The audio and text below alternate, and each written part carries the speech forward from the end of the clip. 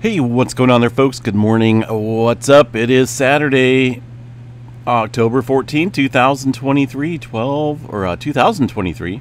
Yeah, October 14th. There we go. I've been up too early. About 10:05 a.m. California time. Latest quake shows a 2.5 earthquake into the area of Alaska. Hopefully you had clear skies to view the annular eclipse, which is ongoing. Unfortunately, here in Northern California, we did have some clouds come in and obscure the maximum eclipse, so to speak. Here in Northern California, we're supposed to have about 82 to 84% coverage here, which would only make this a sliver of a sun. But unfortunately, you can see a lot of the clouds rolled in and completely blocked out that, that duration. Either way, it was pretty cool to see. Seeing some beautiful ring of fire pictures showing up across Oklahoma and Texas. Across Texas. So, yeah, I mean, hopefully you guys got it. If you got any really cool pictures, send them to me. I'll show them tonight on the update later on this evening. All right, earthquake activity. Let's go ahead and check this out. Got a 4.3, pretty deep earthquake here off the coast of Russia into the Japan basin, about 427 kilometers deep. Seen some deeper activity as well just around the Japan area, a little bit further south in this region. So noticing a handful of deeper movement quakes out here in this vicinity of where that swarm kicked up. It's been a couple days now since we've seen it come to a halt. Remember the Izu Trench swarm? Pretty significant earthquake swarm there for a few days. Well, that's died off, but we're noticing the increasing deeper movement quakes around the vicinity, so just keep your guard up. If you're around that area, could see some larger scale movement taking place here in that region. Further down to the south, a handful of earthquakes there. Largest looks like a 4.9 into the Indonesia area, 10 kilometers deep, and a little bit of activity there across Papua New Guinea from yesterday. Not a whole lot going on through New Zealand, although late last night we did see, just before midnight, a 5.7 earthquake coming into the Kermadec Trench, Kermadec Islands. This region here sees some pretty deep earthquakes, and this one was 415 kilometers deep. Haven't really seen any major adjustment, though, for New Zealand. Still kind of watching that, seeing if it kicks up in that area. The big island of Hawaii, zooming in here. A little bit of earthquake activity off the northwestern coast here of the Big Island from yesterday, and some general movement across the vicinity of the Pahala area and also outside Kilauea Volcano. I don't think this volcano is currently kicking up anything of noteworthy events, but we'll double check this. This is from yesterday, saying the volcano is currently not erupting. Let's give a quick glance here at the tilt meters there across Kilauea Volcano. Stand by for a second while I pull that up. Everything looks like it's working as it should today as far as the USGS maps go. Still noticing a decline. So in sequence here with the earthquake or lack of earthquake activity, we're seeing that decline here almost over the past 2 days, but elevated activity still shows that we're still up there. I think the USGS said close to the 5-year high limit or 5-year mark. Oh goodness, the highest it's been here in about 5 years as far as the tilt meter goes. But aside from that, just kind of watching that. Past 2 days again been showing deflation. There's a little earthquake activity there into the Pahala area. Let's go ahead and check out the west coast, see what's going on here. No earthquakes kicking up. A lot of people tend to associate the solar eclipses and whatnot with earthquake activity. Well, I'm not seeing anything abnormal. Nothing out of nothing that looks suspicious. Just typical daily earthquake activity here across the California region. Handful of smaller quakes in the vicinity of the Palm Desert region. That's on the San Jacinto fault zone. San Andreas fault looks quiet for now. Not a whole lot of earthquake activity out in Texas where that ring of fire eclipse is going on. They got a beautiful view out there around Midland. And if you're within this path of the greatest ring of fire view, you're lucky. Hopefully you guys have clear skies. Either way, I had to get up this morning to at least see if I could view a little bit of it.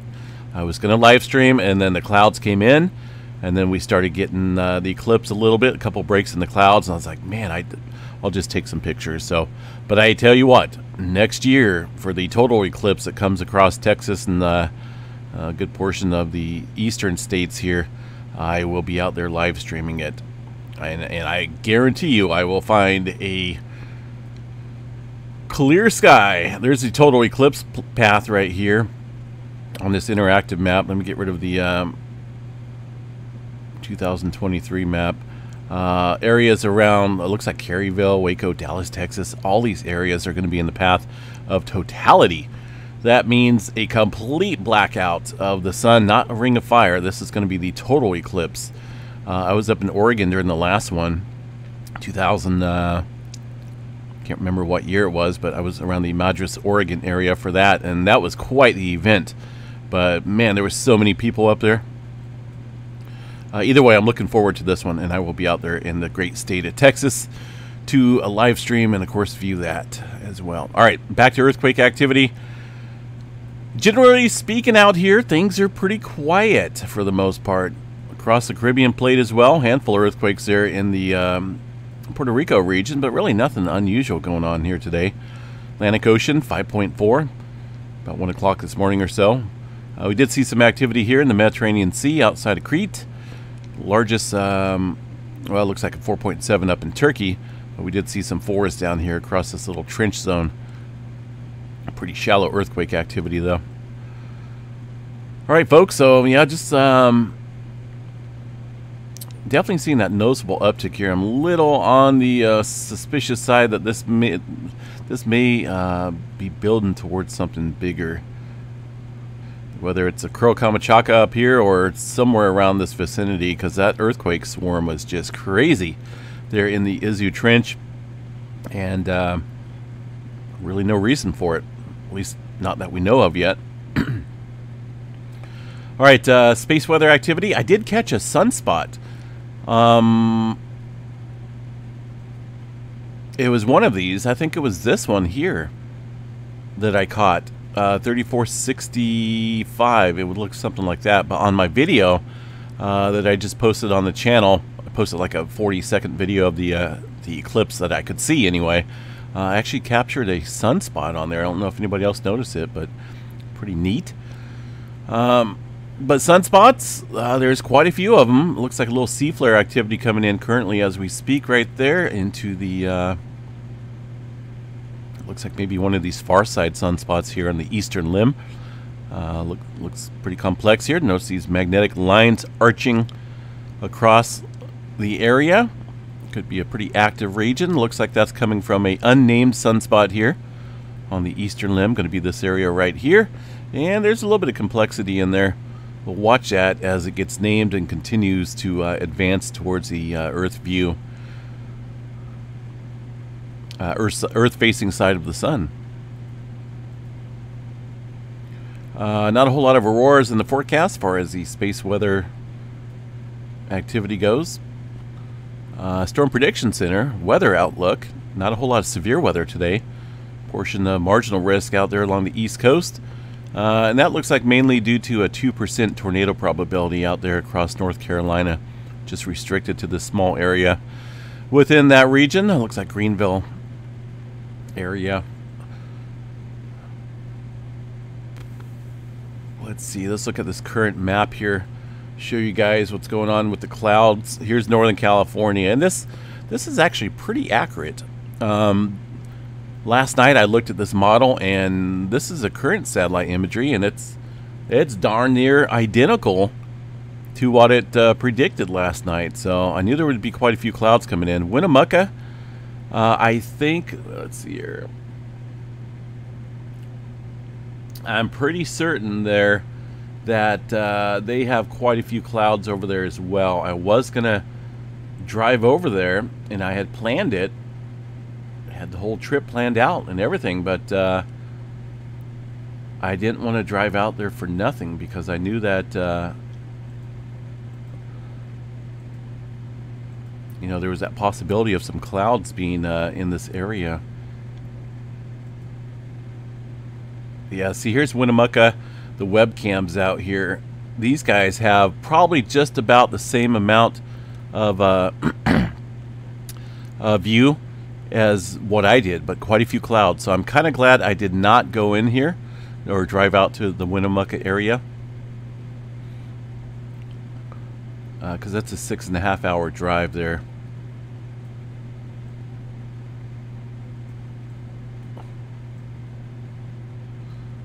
So yeah, this website here has a lot of cool stuff on here, webcams and whatnot, but the cloud cover is what got us today.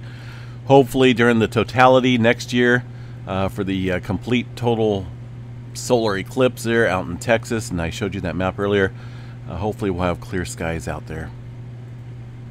And that's time past maximum eclipse. That's just that. That's from today's event. So anyway, we'll cover that obviously more as we get towards that date, and of course I will be out there covering that. Alright folks, I am going to jump off here. I do have a brisket. I decided to take advantage of getting up somewhat early here, and I slapped on a huge brisket on the grill, smoking it with some black walnut bark, and it's going to take a good 12 hours or so, I think, to cook this thing.